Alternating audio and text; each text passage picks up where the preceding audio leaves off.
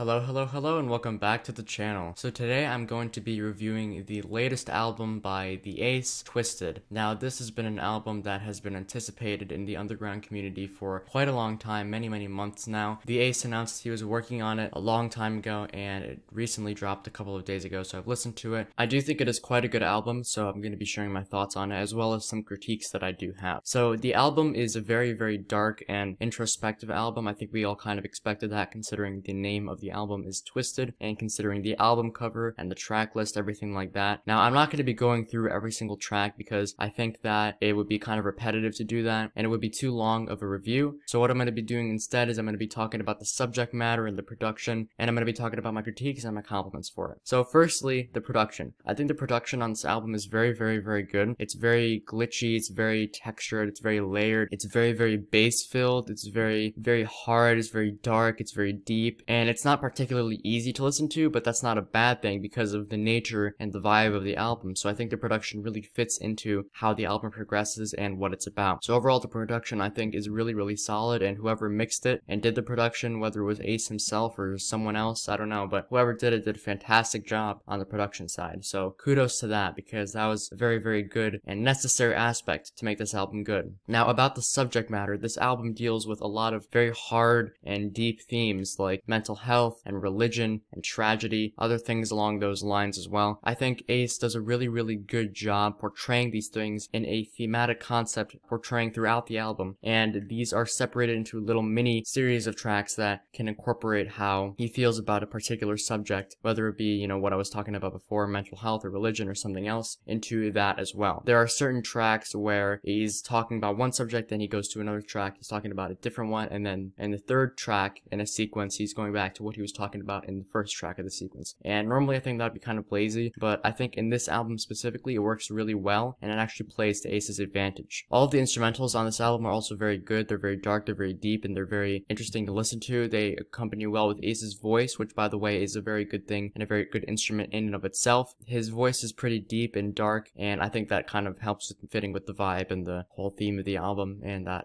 helps a lot, because, you know, you wouldn't be having Alvin and the Chipmunks singing about religion in a dark way. So I think that helps a lot as well. And Ace does a really good job of doing storytelling and incorporating different elements of that into his songs. There are a lot of songs that have stories incorporated into them, whether they be fictional or real, and a lot of them have a lot of different elements that come from his own mind or something else. And whatever it is, he does a very good job at telling all of this stuff, and it really incorporates well into the message of the album. Now, I do have a couple of critiques for this album, because it isn't all sunshine and rainbows, but I do think this album is pretty solid overall. Firstly, I do think that it is a little bit long, coming in at 1 hour and 5 minutes. Now, this isn't to say that long albums are bad. They're not, trust me. But I think that over the course of the album, there are some tracks that are a little bit longer than they need to be. Now, I'm not saying this to try and discredit Ace's work. I think that he did a very good job making all these songs, and it's clear he put a lot of work into them. I'm just saying the same message in these songs could have been achieved with 1 to 2 minutes of less runtime per song, especially for some of the longer ones that run almost 7 minutes. Now, I'm not saying that these longer songs are bad. I'm just saying, once again, that it would have been better if they were more concise and they were more strategically placed, and that they are more strategically made so that they accomplished more or the same amount of material in a little bit less time, so they wouldn't drag on for as long. Because at a certain point, the listener is going to get tired of listening to the same song for such a long period of time if it's not constantly captivating the listener. And no offense to Ace about this, but, you know, a 7-minute song is extremely hard to keep someone's attention for that long. The only songs that I know that I can keep my attention for 6 or 7 minutes are Rap God and Stan. So that's